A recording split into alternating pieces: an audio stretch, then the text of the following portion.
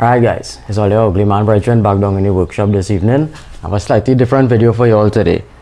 I got myself a trolling motor for the kayak. It is a Watersnake electric trolling motor, 18-pound thrust, 12 volts, smallest, cheapest, simplest one I could have found. I didn't want anything too heavy. I ordered it from Amazon and I imported it and brought it in. So let me bust it open and let me see what it look like.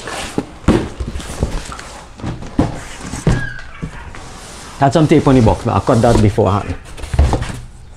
I didn't check it out yet, so both y'all and I going to check it out at the same time. So let me see what this thing about. Oh, it's very light. The weight on it's supposed to be 7.8 pounds. I didn't want anything too heavy because my kayak is a very small kayak. My kayak is 8 feet. God, plastic bag.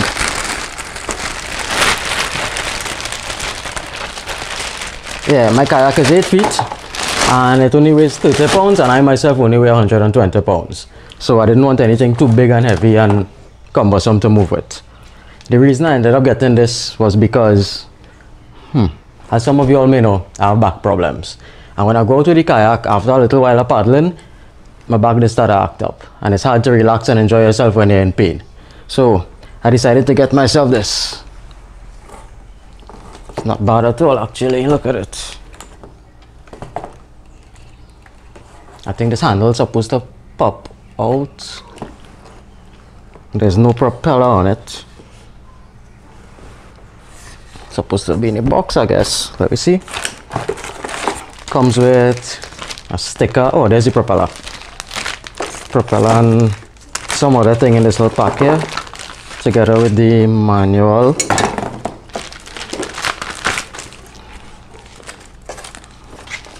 Let me just take a quick skim through on this.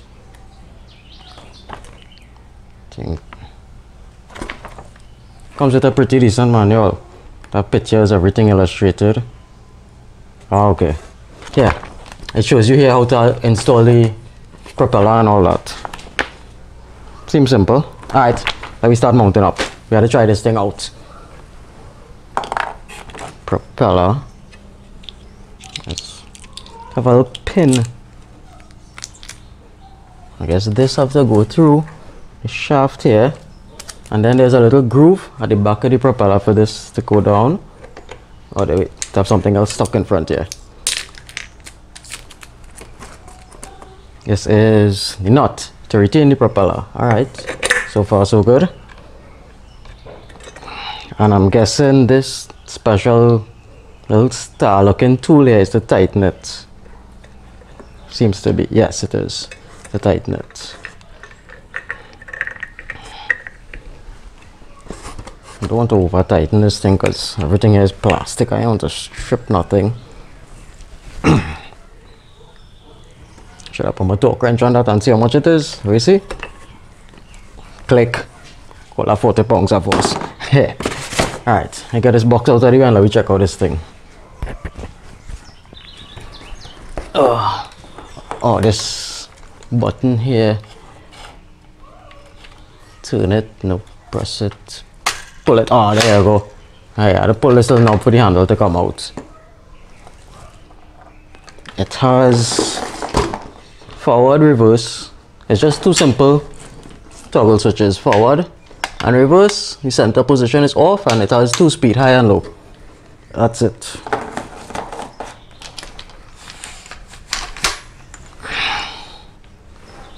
Comes with the wires and the battery clamps, the battery terminals. See them? Oh, see them? Alright, let me try this thing out. Let me see how it goes. Move this.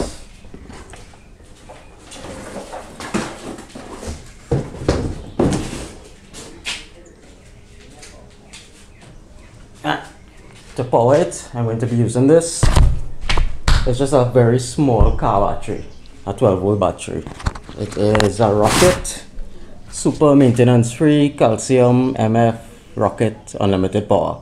It is 410 cranking amps and 35 amp hours. The current draw on this, according to the box is 7 amps on low speed and 15 amps on high speed. So if this battery is 35 amp hours, it should be able to put out 35 amps for 1 hour constantly. That's what our rating means. So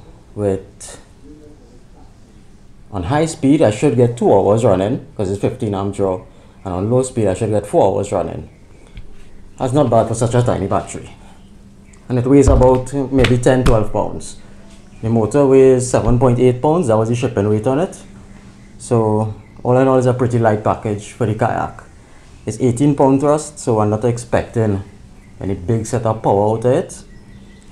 But let me hook it up and make sure it's working and try it out and see how it goes. I'm gonna see if I could set it up. I'll turn back on the camera in a few.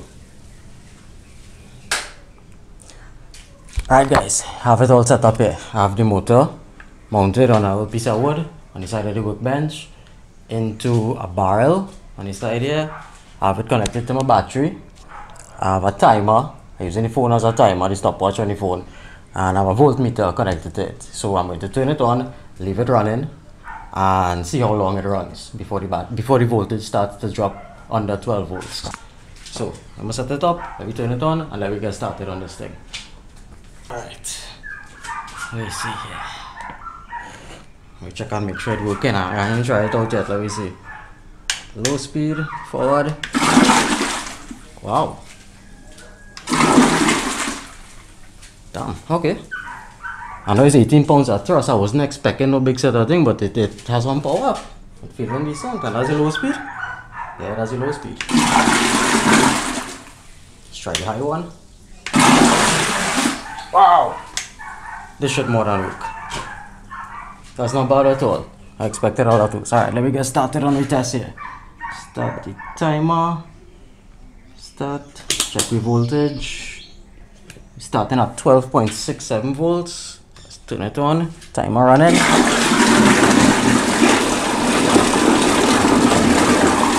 Good.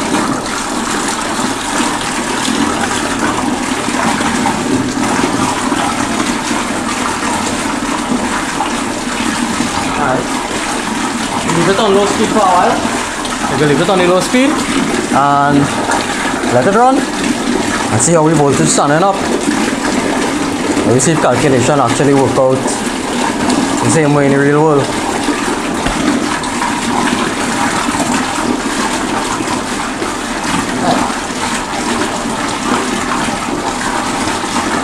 Alright, so I'm going to leave it running. I'm going to leave the timer running. I'm going to leave the voltmeter connected and on.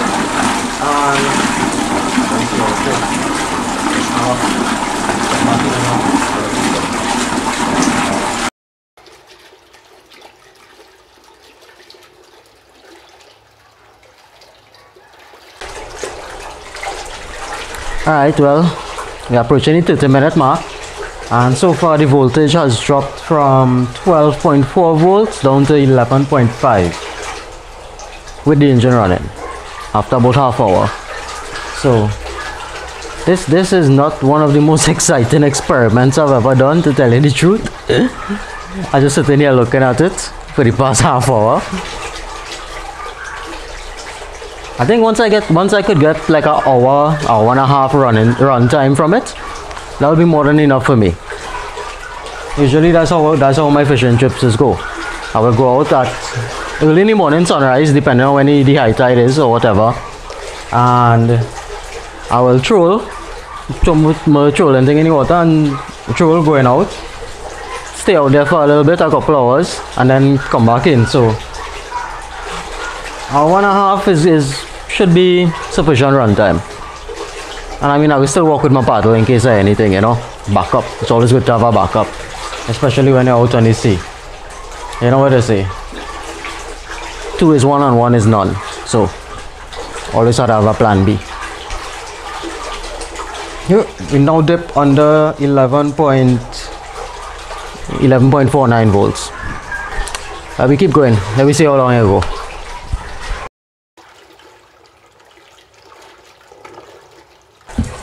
Alright, well, as I here just waiting, watching this water churn, I ain't gonna lie, the sound of the water churning making me sleepy, so I decided to read the box. I say I might as well, you know, give all the idea about the specs on this thing. So I'll just read off what it have on the box here, and I don't know. All I could make up all your own mind. The model number is T18-SW. I believe the SW stands for saltwater. 18-pound thrust, 12 volts. Minimum/maximum amp draw, 7/15 amps. I believe that means 7 amps on the low speed and 15 amps on the high speed. Shaft length 24 inches or 60 centimeters, white saltwater motor. Nylon transom mount, ideal for kayaks or inflatable craft, high or low speeds, forward and reverse control, retractable handle, alloy shaft, weedless 2-blade propeller, stainless steel propeller shaft, sacrificial anode.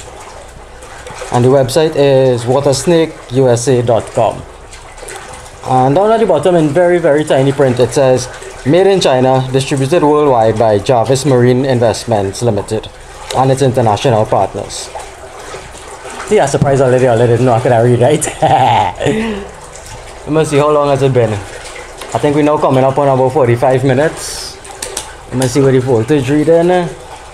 We are at 11.21 volts.